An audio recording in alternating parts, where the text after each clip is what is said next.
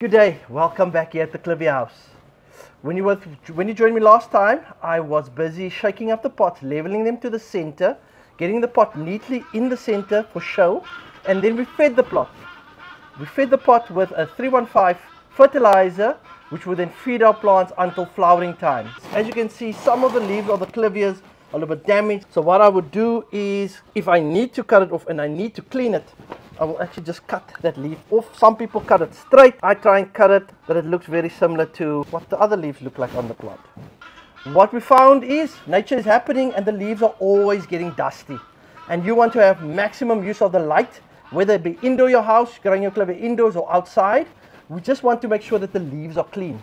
So we'll take a wet damp cloth, wiping them from the center to the outside. What I also like to do some cases is I put some kelp in, seaweed fertilizer, kelp, something that doesn't have too much of a smell if it's indoors, and I just put it in the water and I wipe every leaf off, that everyone has maximum use of the light where I am.